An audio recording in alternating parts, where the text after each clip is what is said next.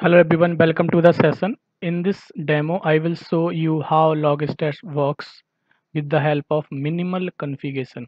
Let's begin our session. For this particular demo, I am using version 6.8 of Logstash. So first we need to download that version. You can search on the Logstash download.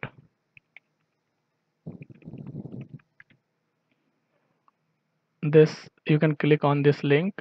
You will land on the download page. So here from here you can download this. You need to select the Windows here. So this is the latest version here showing 8.3.2. If we want to go to previous version, since we are using 6.8, so we can go to here. We can select from this drop down 6.8 and we can click here. We need to go to here and we need to click on zip. So it will download the zip file of Logstash 6.8. Once it is downloaded, you need to unzip it. After unzipping, the folder structure will look like this. I will also post this download link in the description of the video. This is the configuration file we will use. This is the Logstash configuration file. The extension is YAML. So this configuration file would be present here. This you need to go to the configuration of your, and what you need to do, one configuration file would already present, so you can copy that and you can edit that and you can rename it this like this. After that you can use this this configuration if you want to also do the demo in your system. This you can copy that content. I will also post this content in the description. So once we're done with this is the configuration file I am using.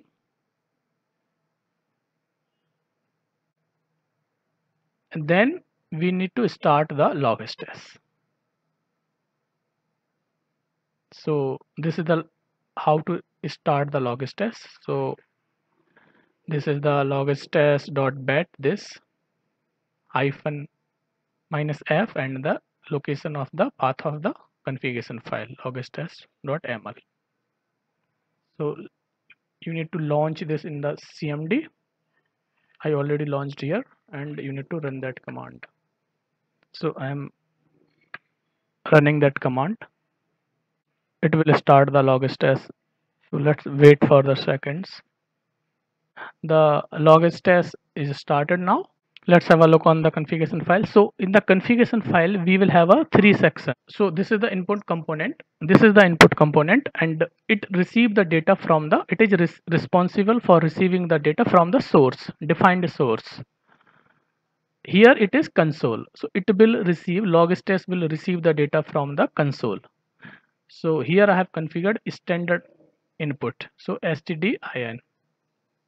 Okay, so means it is receiving the data from the standard input, means console here, and the output is the standard output. So it will, Logstash will send the data to the console.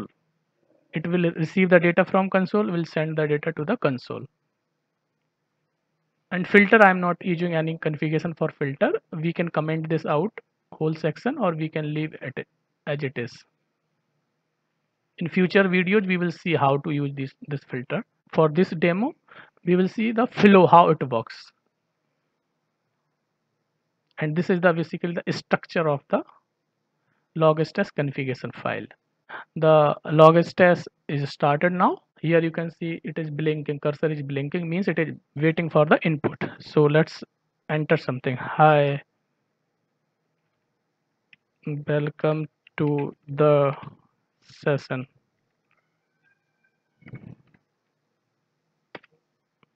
Yeah, so Logstash has received the input and Logstash has sent to the output, which is the console itself. So here this is the message we entered and this is the format of the output. send by the Logstash. So here the version message, this is the message we have entered, timestamp, the source is the field we have added, extra field. So this is the optional, it is not required.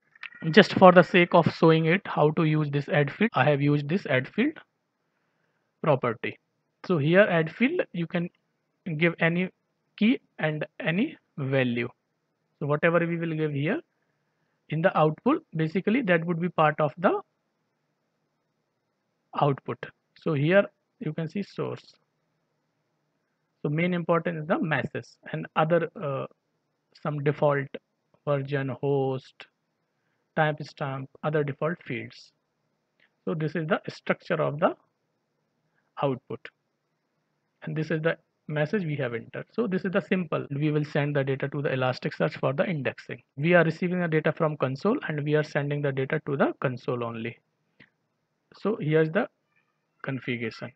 In future videos, we will see, we will modify these inputs. We will receive the data from FileWheat. This demo is for the to understand the flow, the basic configuration we require for the Logstash. So there are so much complexity we can add here also, the output section, input section, the filter. So in the future or coming videos, we will see those things also. That's it for this session. Thanks for watching.